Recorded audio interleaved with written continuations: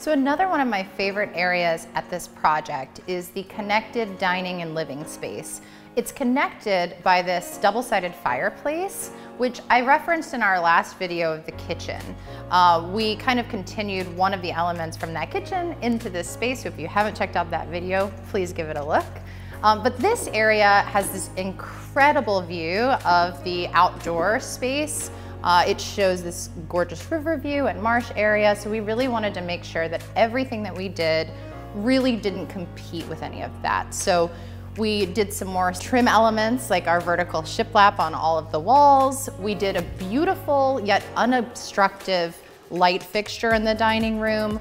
We kept our fireplace treatment very simple with the stucco and a simple reclaimed fireplace mantle.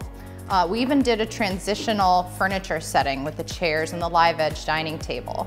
Another element that I'm not sure you've seen yet is this beautiful custom wine room. It's small, but it has a lot of punch. It has an incredible little tile detail on the floor. It's fully cooled, and the number of bottles you can fit in there is astounding. So let's move to the living room. We are walking into the living room now. We have this little bar area that we established in one of the nooks that the architect created. And this bar ties in a lot of elements from that kitchen that we looked at before. The kitchen has shelving in this wood tone. However, we wanted to change things up a bit and bring in a darker cabinet color on the base to bring out some of these darker elements in our marble.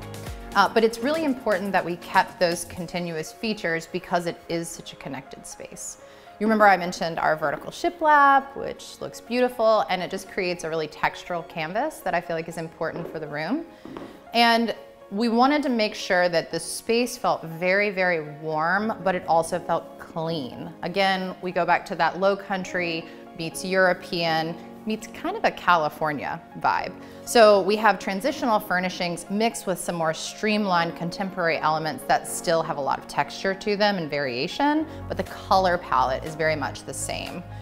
This window arrangement over here is so breathtaking. It is the most beautiful backdrop. And so to be able to focus most of our view on that instead of on our furnishings was definitely one of our goals. So I think I should take you guys out to the outdoor space next because it is absolutely breathtaking.